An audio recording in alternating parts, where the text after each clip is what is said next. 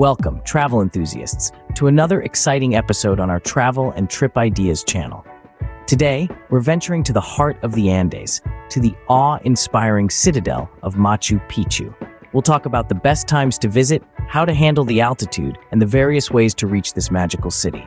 We will list the must-see spots in Machu Picchu, Aguas Calientes, and Cusco. And finally, we'll share some handy packing tips. Machu Picchu offers not just a journey through the pages of history, but also a feast for the senses.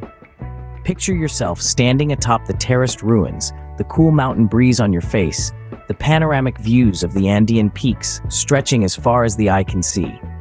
Here, the past and the present converge, offering a unique opportunity to connect with an ancient civilization while reveling in the sheer beauty of nature.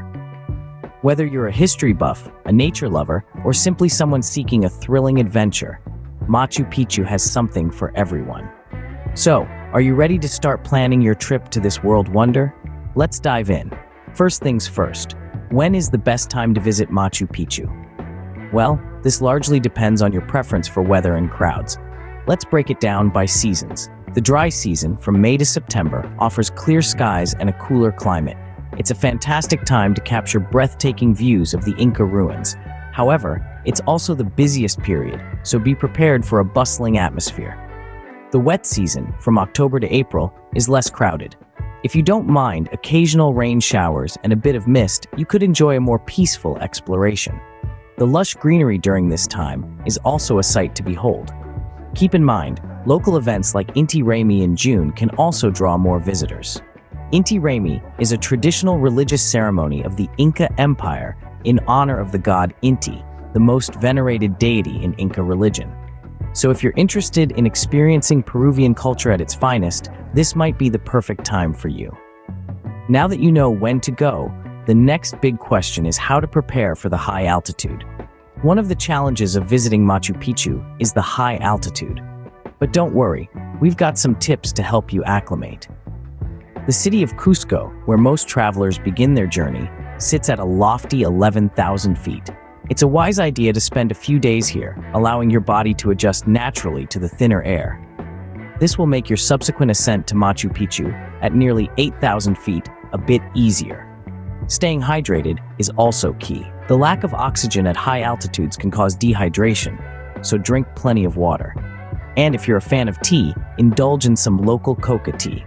It's a traditional Andean remedy used to combat altitude sickness. Also, try to take it easy. Avoid strenuous activities and alcohol, which can exacerbate the effects of altitude sickness. Remember, it's not a race. It's about enjoying the journey. With these tips in mind, you're ready to make your way to the lost Incan city. Now, let's talk about how to get to Machu Picchu. There are numerous routes to this ancient Incan city, each offering its own unique journey. One of the most popular ways is by train. Peru Rail and Inca Rail both operate services from Cusco to Aguas Calientes, the town located at the foot of Machu Picchu. The scenic journey winds through the sacred valley, offering breathtaking views of the Andean landscape. Once you reach Aguas Calientes, buses run regularly up the winding road to Machu Picchu. But remember, you'll need to purchase your bus tickets in advance.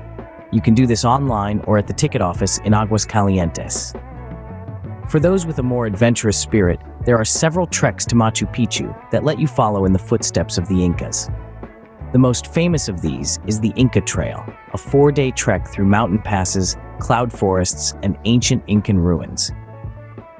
It's a challenging journey, but reaching the Sun Gate and getting your first glimpse of Machu Picchu at sunrise is a reward like no other. Alternatively, there's the Salcantay Trek, a slightly longer route that takes you past the majestic Salcantay Mountain. Or Choquequirao, a less traveled but equally fascinating trek that takes you to the ruins of what is often referred to as the sister city of Machu Picchu. These treks require a fair bit of planning, as you'll need to book a guide and secure a permit well in advance.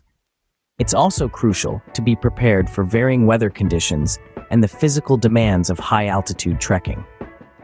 But no matter how you choose to get to Machu Picchu, be it by train, bus, or on foot, the journey is part of the adventure.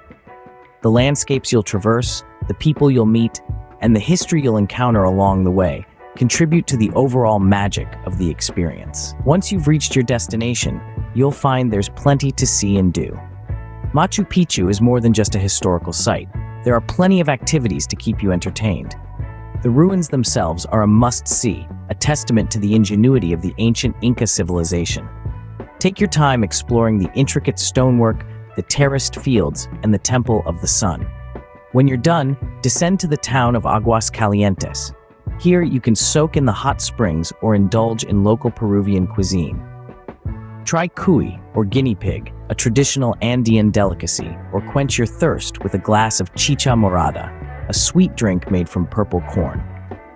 The city of Cusco, your likely starting point for this journey, also offers plenty to do. The vibrant San Pedro market is a feast for the senses, and the historic Plaza de Armas, with its beautiful cathedral, is a sight to behold. Before you set off on your adventure, let's talk about what you should pack. Packing for Machu Picchu can be a bit tricky, but we've got some tips to help you out. Always remember, layers are your best friend. Pack breathable, quick-drying clothing and a sturdy pair of hiking boots. Don't forget your essentials like a high SPF sunscreen, a hat, and sunglasses to protect you from the high-altitude sun. Hydration is key, so a reusable water bottle is a must. Lastly, pack light. You'll be carrying everything with you as you explore.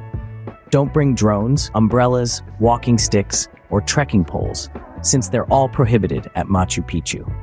Travelers who require sticks or poles for mobility can bring them in, but only with protective rubber tips over the ends. With these packing tips, you're all set for your trip. That wraps up our guide to Machu Picchu. Remember, every journey is an adventure, and Machu Picchu is no exception. Thank you for joining us on this journey. If you found this video helpful, please subscribe to our channel and like this video. Until next time, safe travels.